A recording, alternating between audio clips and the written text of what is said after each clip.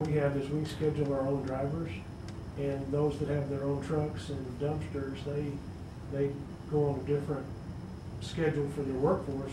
We can have our drivers who are circulating, as many as 3 drivers a day, swing by and pick up the dumpsters, and we think we can efficiently move those too. But honestly, the loader, crawler loader is the best piece of equipment, and we're confident in that. So this would be utilized in other areas of the city.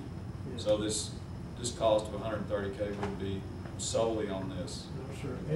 It's a Be unit. distributed. They don't. There's some of the companies don't make those anymore. They're getting to be less popular, Right. because people do have so many different options, and like you said, the smaller pieces of equipment. But for what we're doing, we feel like this is the best piece of equipment. Mr. Hanna asked me to mention something else. Our lightweight small dozer from 1982 has quit. And part of the budget presentation that Renee has, we're also asking for a dozer as well. And it'll be available and can be used at times, but this, for what we're doing for this program, we feel like that's the best piece of equipment. Thank you. As a clarification from Councilor Brawley's question though, currently we do have the full load of this piece of equipment in this diagram, correct? In the cost? In this cost? Yes, we've got a full absolutely. load. Yeah, I understand it can go to other places, but for this discussion, it's in there full load. Okay. All right. How do we allocate, if we're tearing down a commercial business, the cost? How are we gonna come up with a cost figure to say, like, it costs the city this much money? Well, I think we can easily calculate the time of equipment. There's a capital cost, an hour cost on equipment. There's an hour cost for employees, benefits, and that number can be derived, just as the private sector would derive that number. Okay, so we can do the same thing. Absolutely, yep. About 10 years ago, the street department did have demolitions for about 2 years. And they have a time sheet, equipment sheet, and we've got daily costs on what all that is. Okay.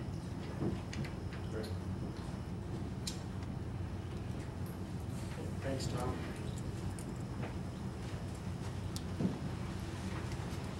The next one on the decision points for general fund would be a PD traffic unit, and that's in the other handout that I gave you earlier. There's a memo from Chief Birch on that. In essence, what it says is it will cost about $135,000 to put a 2-man traffic unit out on the streets. We would currently use vehicles that we have. We have a couple of Chargers that those Tahoes would replace that we have built into the budget. We would just keep the Chargers, and they would last a couple of years, he said. So the upfront cost would be $135,000 for the year for the 2-man unit. The estimated revenue, and this is a very conservative estimate, we have 214,600, but after Chief looked at some numbers, it's actually 204,000 because you have to determine time off for your 2 people, and so the estimated revenue is actually down to 204,600. But even at that, if you take the 204,600 minus your cost for your traffic unit, you're still around 69,000 over, a little over 69,000 over as revenue over expenses.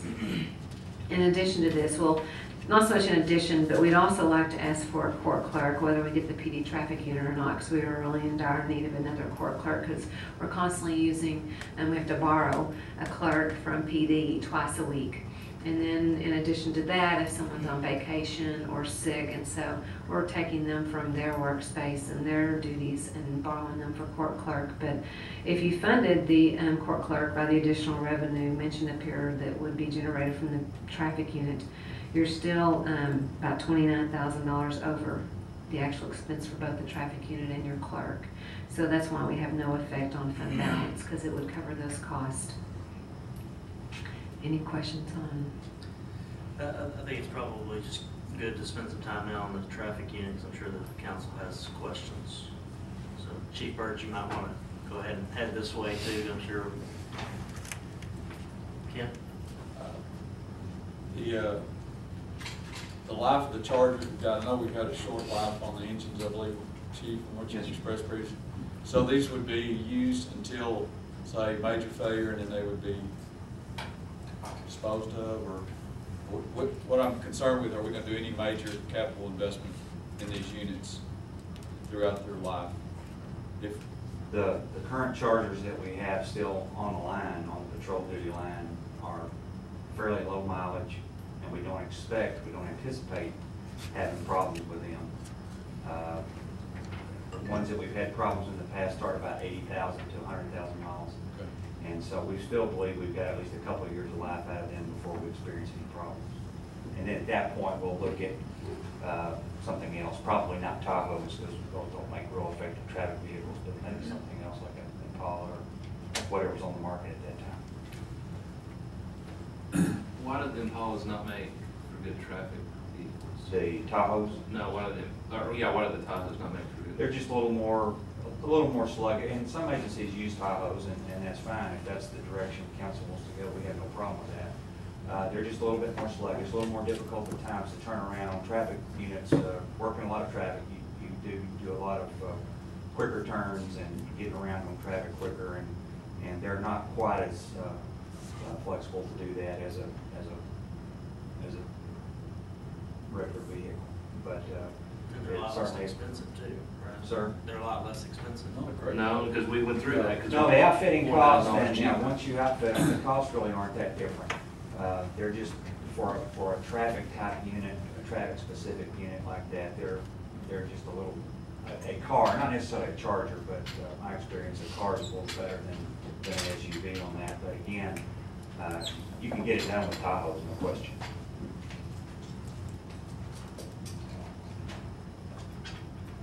Chief, can you speak again to the need? I mean, you and I have had several conversations about this, or at least one good conversation about this, about the need, that the citizens that call and the complaints, and y'all's ability to respond to them, that really warrants the need to have additional boots on the ground.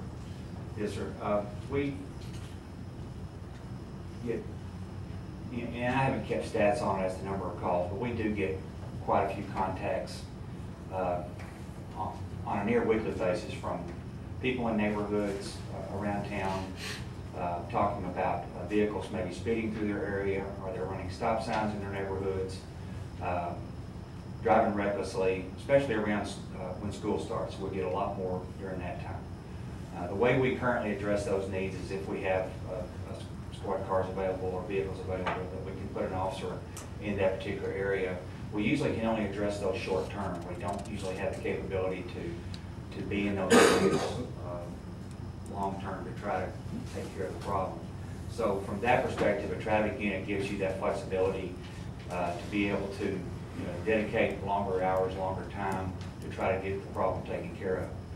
Also, with more aggressive traffic enforcement, it is proven that there are less accidents, especially when you work areas where there are lots of accidents. People tend to get more alert to their surroundings when they know they're going to see police cars down the road. So it gives us that capability as well. Plus the fact that it will help us in traffic units work most all of the traffic accidents that we have, certainly the injury accidents. So that allows our patrol officers to maintain their regular duties and not have to pull off to work traffic accidents themselves. So there's that's a few of the points. Thank you. How many traffic accidents do we have kind of on average now? What's our traffic accident on a daily, or however do you count about weekly or monthly schedule? We do monthly reports on that, and I'm not sure of the exact numbers. I know for a city our size, it seems like we have a lot of very serious accidents. It seems like we have a fatality almost a week, and we don't, but it just seems like that we have quite a few, and I can get those numbers for you. I guess one of my concerns is kind of the forecasting model of I understand that you guys are considering this a conservative estimate on this 15 citations a shift. I mean, that seems like a lot to me, but I mean, at some point, aren't we expecting the citizens we're not going to be riding near that many tickets, because if they know that officers are out specifically for that, I mean, wouldn't we see the tickets actually go down at some point, because people are not going to speed if they know, just like, and I'll use the idea of a speed trap on the interstate or the highway or whatever. At some point, once you get known for that, people stop speeding through that area, and if we're counting on that revenue for these officers, how do we how do we prepare for that? My experience in having traffic units in the agencies I've been with is you don't really see those numbers change a whole lot. The areas that you do see changes is reduced accidents, reduced serious accidents because people are slowing down. They're paying more attention to the intersections and the stop signs and those kind of things. So there may be some of that, but unfortunately there's a lot of people out there that just don't pay attention, and they will keep getting those citations. They'll keep talking on their phones and not paying attention and pulling out in front of people. And so I don't anticipate, those numbers could change, but I don't anticipate it would be drastic. Chief, you see our city playing shorter than most cities our size as far as boots on the ground? I'm sorry? As far as the staffing we have for a city our size, for officers out on patrol, are we playing shorter than another town equivalent to our size? Or are we about in the same range? Well, I may not be. I don't know if I Let me answer this one, Chief. Thank you. There is no, and police chiefs will get themselves in hot water if they say, you're supposed to have X amount of No, officers per 1,000 people. There really is no statistic. I will tell you, in the cities that I have been in, most recently in a city of a comparable size with a slightly larger budget, but comparable community, we have more police officers than we do at Denison. My experience and my analysis in the 2 years that I've been here is that we do need more officers. I don't think we need a dozen more. We probably need 5 to 8 more officers. I think that's a conservative figure. And I think adding 2 officers in a traffic unit will do 2 things. One, it'll provide those additional boots on the ground and allow a duty that is very time consuming because you have to deal with people, you have to do investigation scenes, you have to write the reports. And it will free up officers from a patrol standpoint to do other things in the community that frankly is not the time to do right now. So I think it gives us a number of different efficiencies. Thank you. I was just going to say, you don't ask the police chief if they need more people, because they're always Well, saying. I just wanted to know if you could back it up with some data from the city. Oh, you want staff to go with that? Yes. I see. You certainly don't do it with 3 of his people in there, that's for sure. So, Any of the department heads that want to move them. other questions from council on that? Thank you, Chief. Thank you. Thanks, Chief. Last but not least on this page is the PD remodel. We've had these discussions several times. This would be year 1. There is a 5-year detailed request. If you want that information, I can give you that as well. But the first year be around $322,000, which equates to about almost 6 days of our general fund balance. So I just want to make you aware of that because we feel that's something that's really a need right now, especially if you toured with us and saw the police department, you understand that need. Remind me, is that 5 years budgeted at, is that pretty much equal of 300,000 each time? The first year is the bid year, then after that it's anywhere from 2.25 to 250 a year. I think I remember that correctly. That's off my memory. And the years 2, 3, and 4, 5 are pretty equal. I think the 5th year is even less than all of them. And the reason why these are here is because they are decision points. They do affect the general fund, but they wouldn't be here if staff didn't feel fairly strongly that we ought to seriously consider the funding of them. Right, and I'm hopeful that at our August meeting, we can at least knock out a couple of these, if not all of them. Just give council some time to think about these decision points and then again, get clarity for the second meeting in August to start getting some final numbers. Water and sewer. Yes, water and sewer. Very similar to general fund as far as the way the slides look. You have your fiscal year 2013 projections for revenue and expenditures, and your total transfers in and transfers out. Very similar for both years. As most of you know, I am very conservative, so when you look at your fiscal year 2014 proposed revenues, they are going to be less than current year because I don't want to anticipate we're going to have a dry season again next year. You're going to have a lot of water revenue, so I always bring those numbers back down more to what I feel could possibly be reality. Included in these expenditure numbers, just as included as in the revenue, on the general fund side, you have the franchise fee, which is 4% of your water sales. Your expenditures for fiscal year 2014, you're like, wow, that's a large decrease, even though we had that franchise fee included. You have capital reduction. We had a lot of capital expense items we purchased outright in the current fiscal year. And then we had some leases falling off for next year, and that's why you had the decrease in your expenditures, because we have included the pay plan in these numbers as well. And we'll talk about that on the next slide as well. Transfers in is the $165,000 from the Water and Sewer Bond Fund for main extensions. Your transfers out is your $985,000 to the water and sewer, to the general fund, and then your capital project fund transfer. Your revenues under expenditures, current year, a lot of that's going to be your capital equipment that we purchased outright, and next year though, we're revenues over expenditures, even though we do have some capital built in, and we've added a new position as well for next year. We'll go over that here shortly. Your days of reserve, 72 days projected at the end of this year, 74 for next year. Your minimum is 55 and maximum is 91, so we still are within the range on the water and sewer fund. Speak to the where we're at on the savings from doing recycling program, because we anticipated, I think it was a 90 cents savings, and so I'm assuming that our expenses should be down to cover for Yeah, that. that's reflected in the general fund, and we're not seeing the savings that I originally thought we were. We're just short. We can provide a fuller detail analysis of that to council. We've got a formula that we've crafted to help identify that with some of the mayor's input and help in that. And before I give it to council, I just want to make sure we run our numbers again, double check them, so you guys are getting accurate data. But we are not recovering the full $2.90 through diversion from the landfill.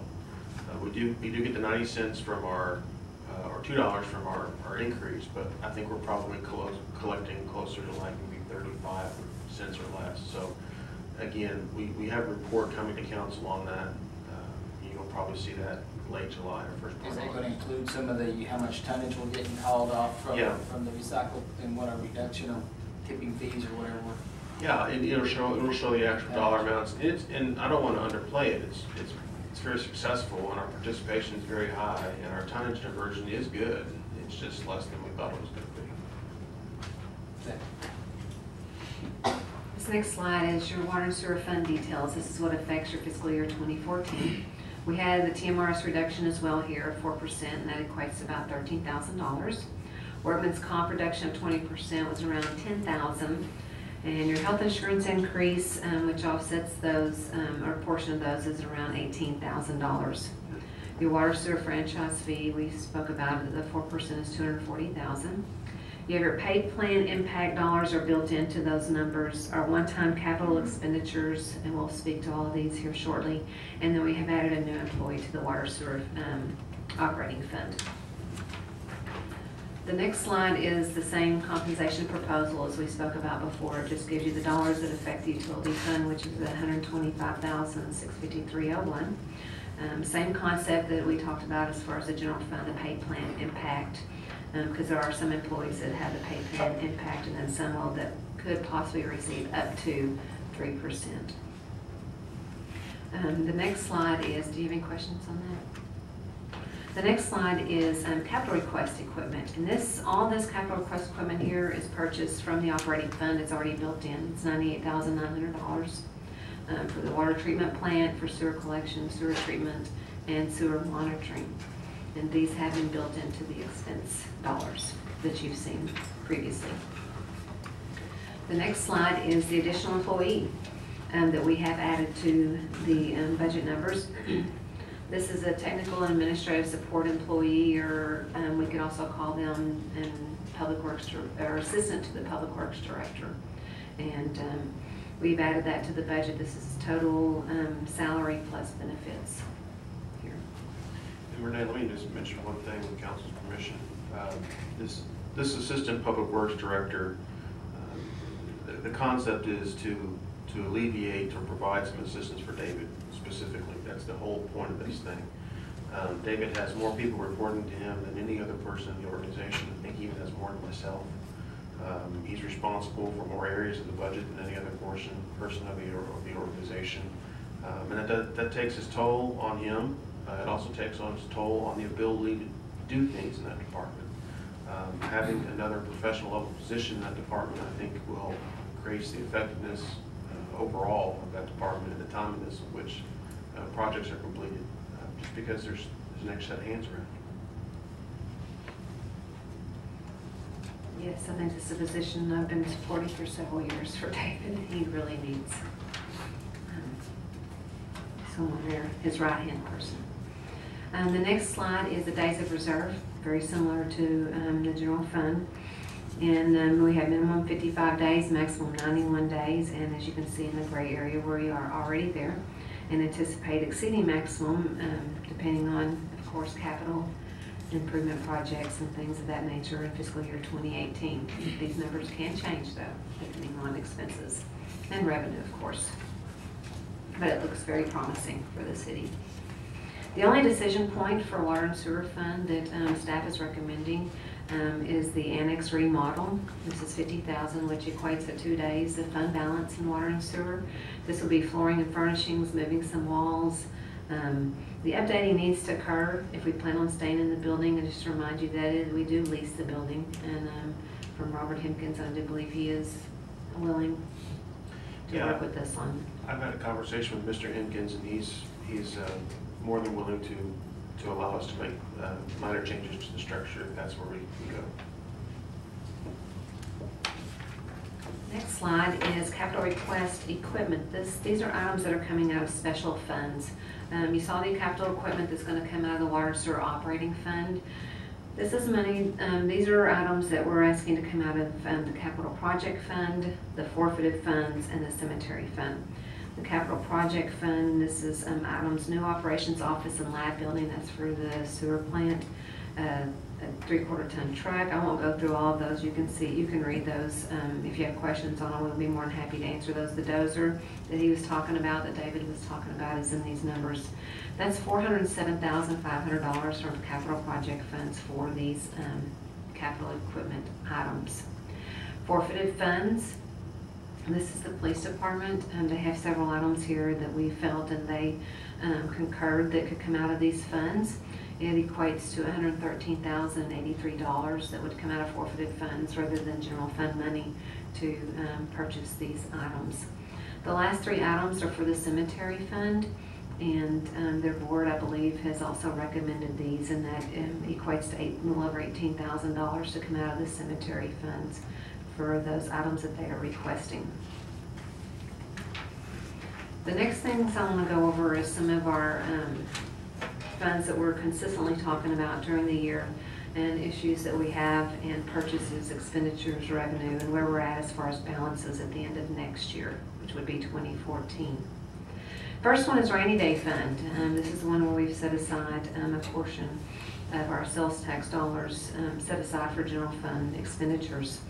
This year, we transferred some money from the city trust fund and some of the DVF revenue balance that we were using for demolitions. We've transferred that over into the rainy day fund and anticipate total revenues for the current year to be a little over $1 million. And then we have the Schuler payment, but that's really designated money, but I wanted you to see that on here. Anticipated expenses for this year, a little over $1 million as well.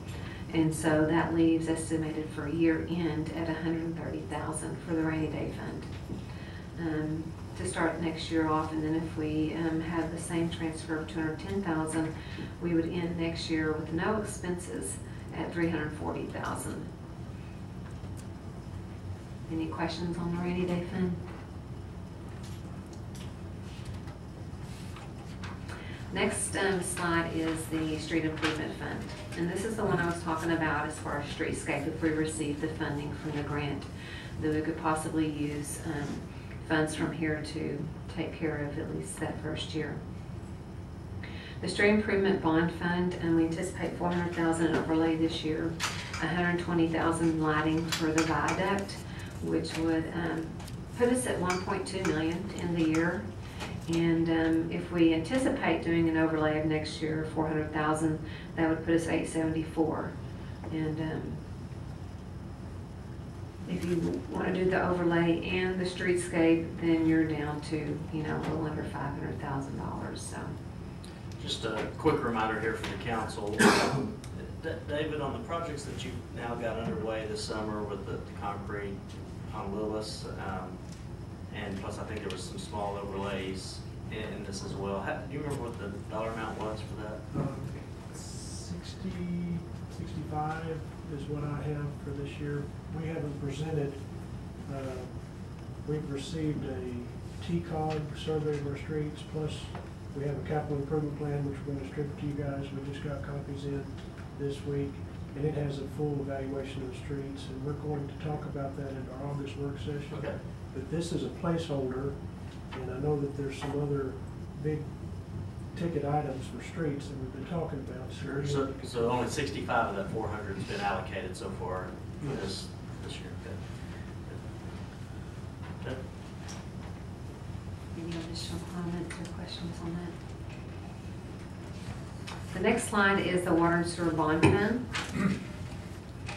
Anticipation of expenses for this year, a little over $7 million, the majority of that being the Schneider Energy project, which will leave us around $935,000. We have some projects, SSO projects, Parkdale ground storage tank, and then our transfer anticipated for next year. I don't have any additional anticipation for anything for next year unless David wants to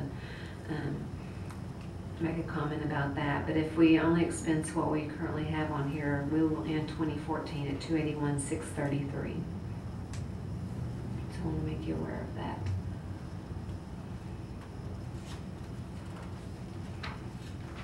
Next slide is the capital project fund, and this is the one where we transfer from the water and sewer operating fund based on water sales.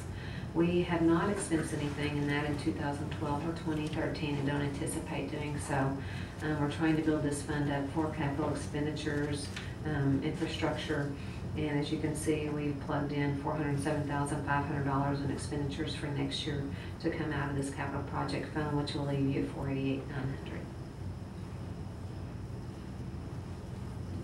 Questions or comments about the budget process today? Council at this point. Okay, so again, kind of where we are in the timeline, we'll have budget items at every agenda between here and the time we adopt the budget. And in the August 5th meeting, we will really get in your packet, you're going to get by department classification, by department, what are we projected for this year, what are we budgeting for next year. And if there's a big variance, then I'm going to ask Renee maybe to have just a brief narrative. The way the council can read that before, we won't have to discuss line item by line item, but if they'll already know and can ask questions, then from that point, I guess we'll go straight into the major decision points and try to hash out as many of those as we can on August 5th, and do the street discussion also on August 5th. We'll have a whole discussion on the capital improvement plan that we funded this year on the August 5th work session. It would be good to be able to have, if there are some of those decision points that we can check off, it would certainly be good to do that on August 5th as well. Sure. And I guess staff, it would be helpful, the two handouts that were at our desk tonight, one for the traffic unit and also for the demolitions, had that in the packet, so it's all one. That'd be great. Thank you so much for your efforts there. The council now convened to executive session pursuant to Chapter 551 of the Texas Government Code to discuss contemplated litigation, to discuss purchase of real property regarding 517 West Woodard Street, and to engage in deliberations regarding economic development related to the Preston Harbor development and to the TPJ property. Time is, Did you read the Adrian Baton one there? I did miss that one. And to discuss pending litigation regarding Adrian Baton versus Fred Tillman. Time is 7:29.